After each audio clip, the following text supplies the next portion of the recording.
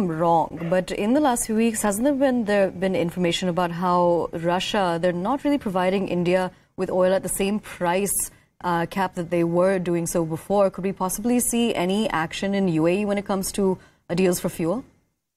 You see, in the last few years, there have been talks of India, calling for these Gulf countries to show some discount in the values when it happens to be one of the largest buyer of crude from this country. There is talk about this Asian premium that since India is one of the largest buyer from the Gulf countries, so India should get overall discount, and that should not be just at the rate of international crude prices. So that is one part of this overall negotiation that India has been calling for a very long time. But in the recent times, ever since the Russia-Ukraine conflict, we have seen Russia has become one of the largest, in fact, the largest supplier of the crude and gas to India through seaborne routes, and about 40% or more than 40% of current import of India's crude and gas is coming from Russia. So clearly, Russia has emerged as one of the suppliers, and purchaser dynamics will continue on a very long-term basis. That is not sure because this is the war scenario that Russia is having currently, and it is also looking for an option where it can sell its oil and generate revenues. And India is also looking for a cheaper alternative where it can have crudes available for its 1.4 billion people, because energy happens to be one of the very crucial aspects of a very if you want to have a very high growth trajectory, energy fuels prices have to be low, and this is something that has driven India's foreign policy in that direction, where it has been able to convince the world also that there is a reason why it is buying a cheaper oil from Russia.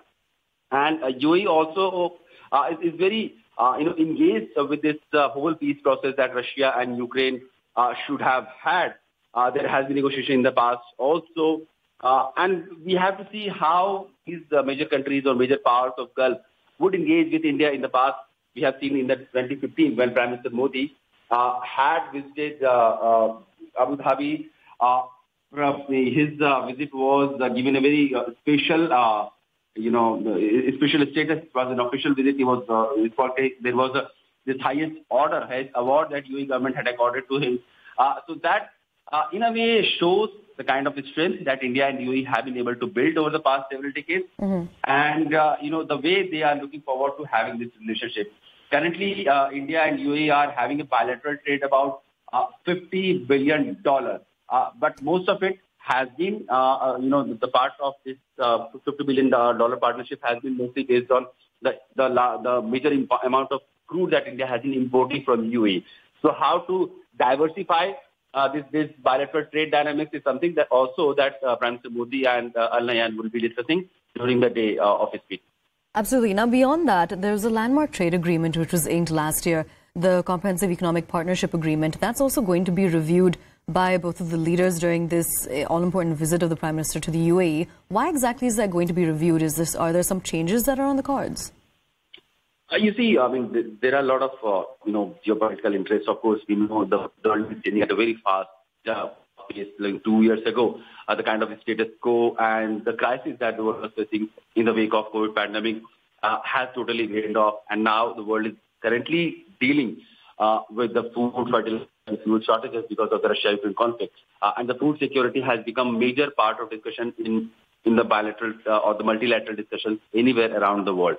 Also, how to ensure a strong security architect, a rules-based order around the world is also something that the leaders have been talking about.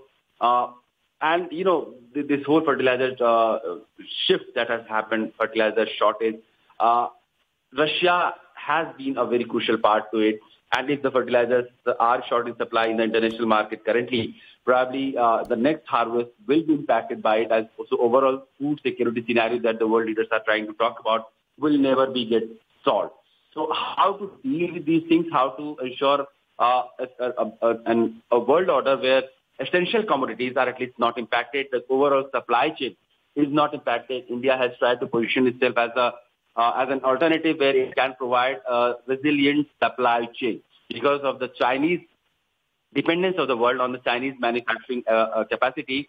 the overall supply chain in the world has been impacted. So much so that in the recent times, we have seen China, arm twisting certain countries or trying to influence certain policies of certain countries, just to leverage its ability to manufacture and be a very important pillar and part of this overall global supply chain. The world has acknowledged this fact, and they are now looking to have other alternatives where they can again get scale and cheaper cost manufacturing capacity and ability to scale up the overall production capacity in a very short period of time.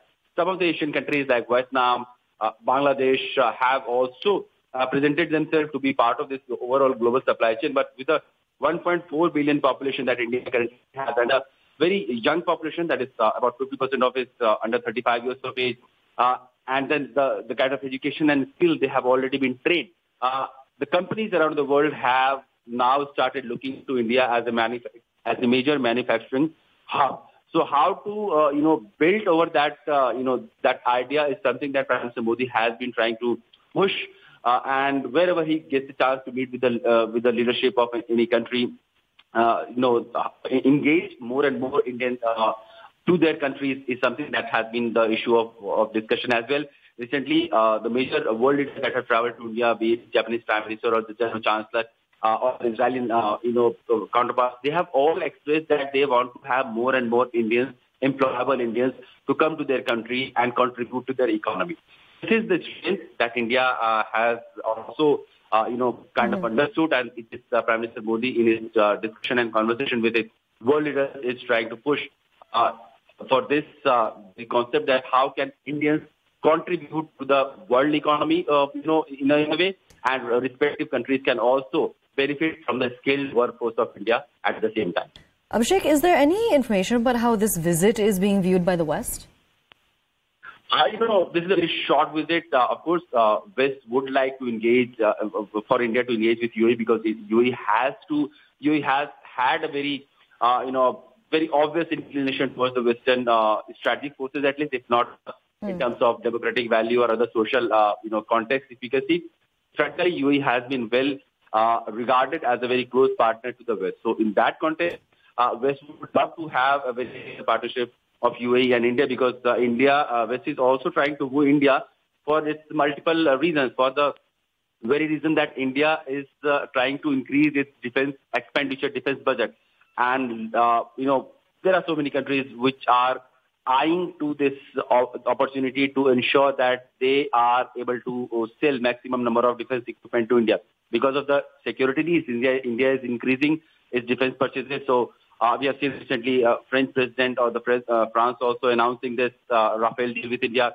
We have recently seen Indian aviation sector, announcing this major multi-$100 billion deals with US companies and UK companies.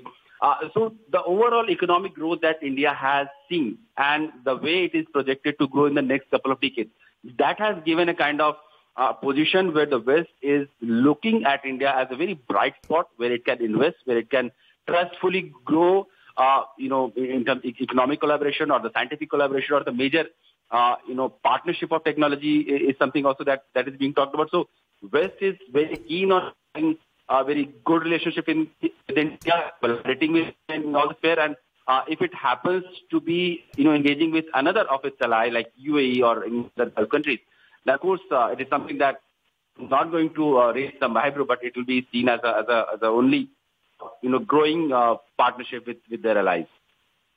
Absolutely. Sheikh, thank you so much for joining us and telling us more about the significance of this visit. Another little fact for our viewers, the UAE was the first country in the Gulf where RuPay, the Indian response to MasterCard and Visa networks, had been launched. Now, we're going to continue to track the